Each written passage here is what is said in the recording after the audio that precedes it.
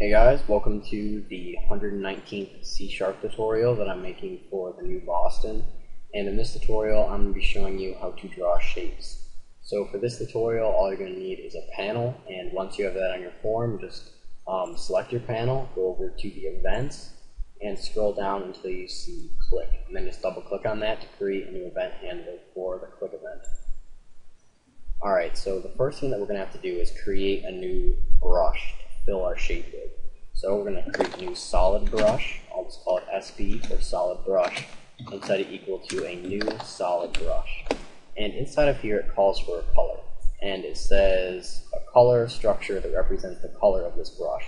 So if we were to set this color to be red, well later on we're going to fill a circle with this brush. So if we wanted it to be red, the circle to be red, then we'll put color dot red inside of here. But you can make it obviously any color that you would like. When we went over the color class, we saw that there were several colors that we can pick from. So I guess I'll pick green, and then once you have your color selected, just close it off. So now in order to create a new shape, we're going to have to create a new graphics. So we're going to say graphics G equals, and then we're going to say panel1 dot create graphics. And this will just allow us to paint on this panel surface. And in order to actually create shape, we're going to say G dot fill, and then you see there are many different shapes that we have to choose from. So if we wanted to fill a pie or a polygon or a rectangle or something like that, then we could. But the first thing that we're just going to fill is a rectangle. So first thing that it calls for is a brush, so we're just going to use our solid brush up here, SV. And the next thing that it calls for is basically the positions that where we want it to create this rectangle. And we're going to want it to create it at the 20 on the x-axis, so we're just going to put 20 right here, and 20 on the y-axis as well, so we're going to put 20 as well. And just so you know, 0, 0 is up in this corner right here, not this bottom corner.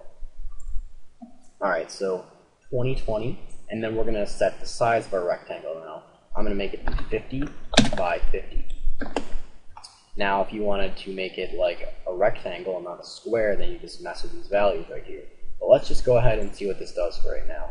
So when we click, we should see a rectangle that is 50 pixels by 50 pixels, and 20 right off this corner right here.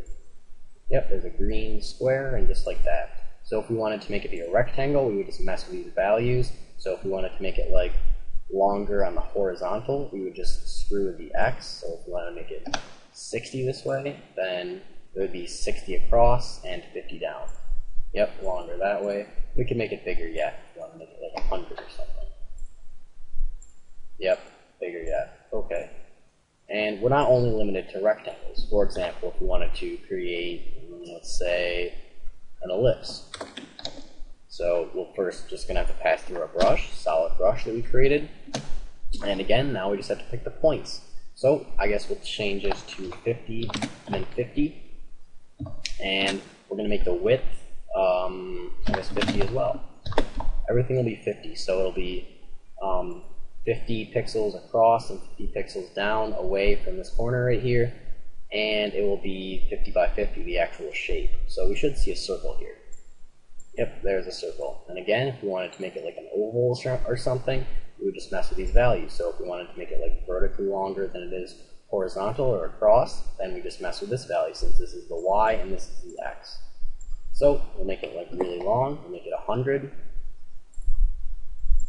Yep, and now it's very long. So that's it for this tutorial. So see you guys.